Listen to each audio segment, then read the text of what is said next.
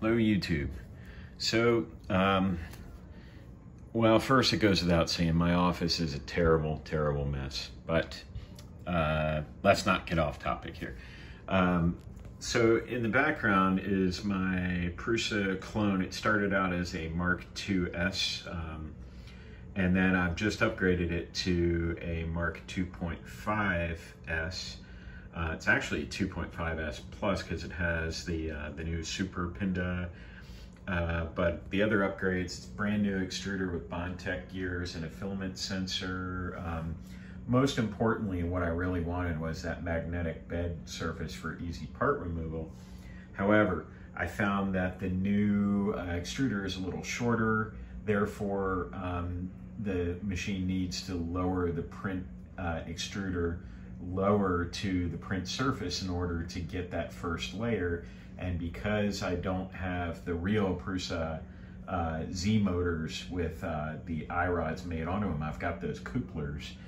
The couplers hit the X and stops, and or the motor mount and the idler, and they won't let the machine properly interface with the build surface. So I've got those parts on order, but since I had 3D printed all the parts for the upgrade in advance and I hadn't anticipated that, I need these little dust covers that they have for those special Z-rod motors to keep all the junk out of them when it's printing. And I didn't have a way to print it, so I pulled my little Printrbot 1405 off the shelf and fired it up, and in true rep rap spirit, I'm gonna print parts for my 3D printer with another 3D printer, kind of crazy.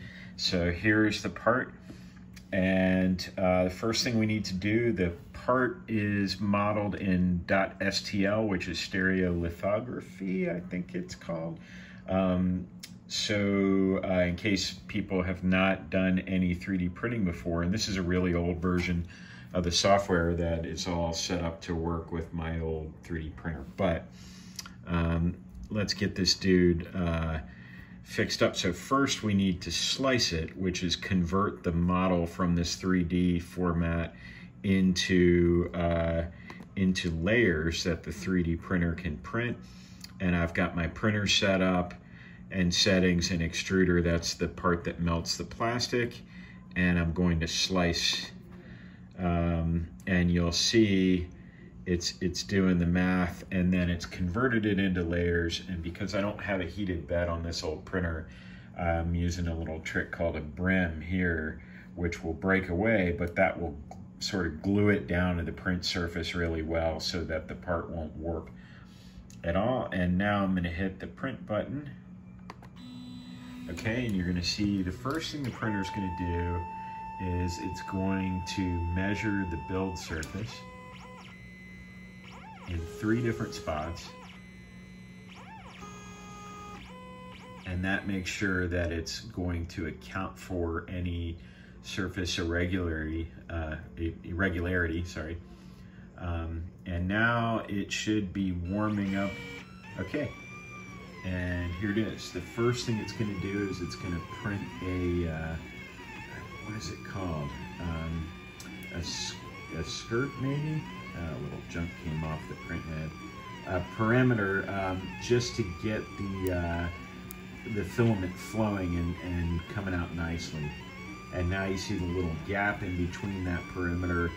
That's the brim. That's that piece that I showed you that's going to help stick the part down. One of the things I love about this old printer, besides the fact that it's completely made out of wood, is that the stepper motors are especially musical. So a lot of people want a silent 3D printer. I just love the noises this thing makes. It's really cool.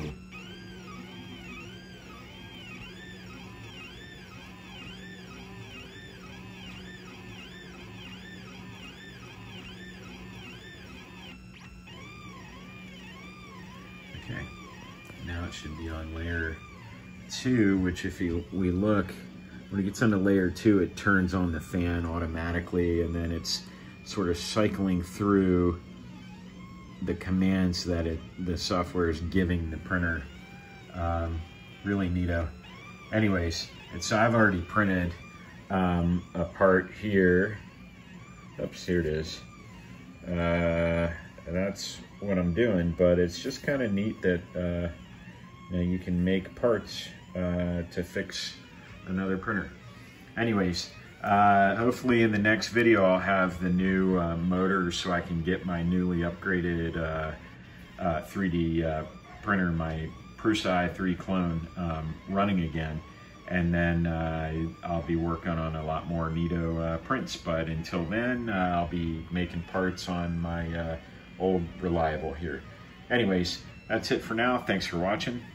See you later. Bye.